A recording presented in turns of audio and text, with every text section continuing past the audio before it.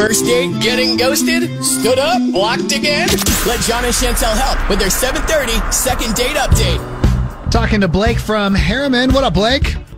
Hey, what's going on, guys? Thanks for having me on the show. Yeah, of course. So you reached out to us, dropped us a DM on Instagram talking about, it was Sabrina? Right. Yeah. So tell us about it. How was it?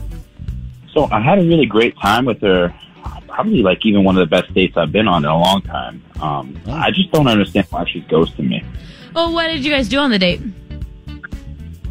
Oh, we went to that barcade Quarters. Yeah. Had a karaoke. Yep.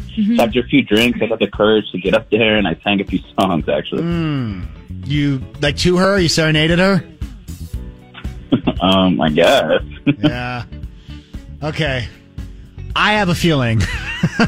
Call What me is it? crazy. My feeling is to be sung to on a first date could be too much.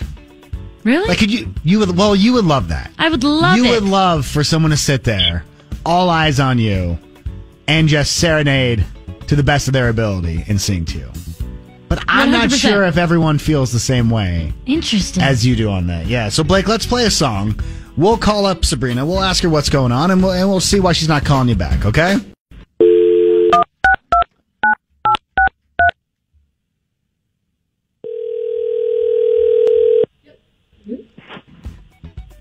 Hello. Hi, is this Sabrina?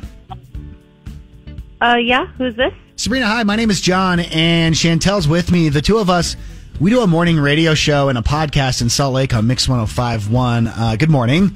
The reason why we're calling is that our show does something called the Second Date Update, and we are actually helping out a listener of ours, Blake, who you went out on a date with a while ago.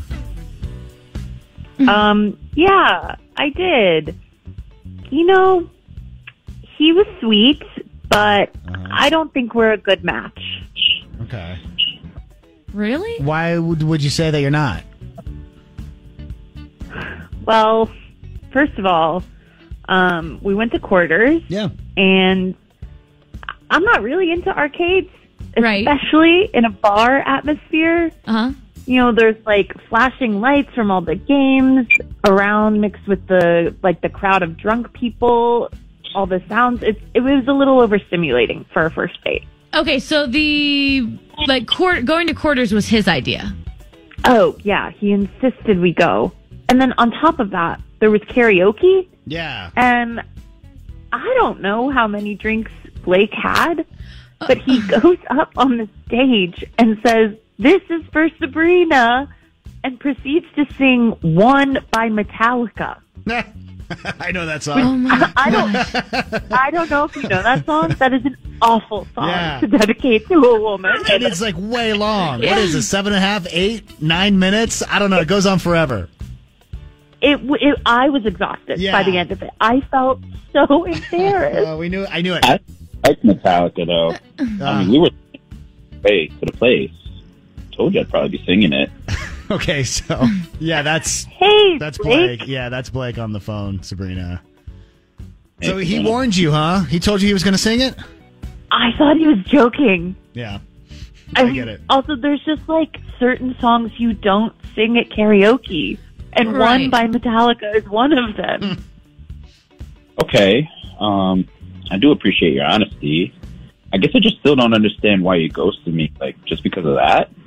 I really had a lot of fun with you. Yeah, Sabrina, let me throw this out here because you're there at Quarters. Obviously, it's a lot. You don't love the place in general, and then all of a sudden you're being serenaded to, and then you're being sung a song you don't even like. Like, if we take all that away and we just talk about Blake himself, you enjoyed your time with Blake, right? Like, that was good.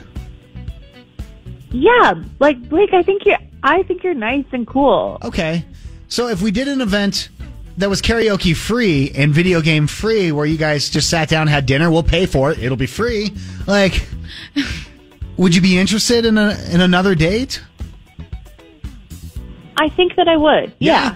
Yeah? Blake? Yeah. We still in, or now that Sounds she good hates to me. Metallica, Yeah. are you out? No, I'm totally Okay, in. all right. We're definitely staying away from karaoke. No karaoke. Okay, perfect.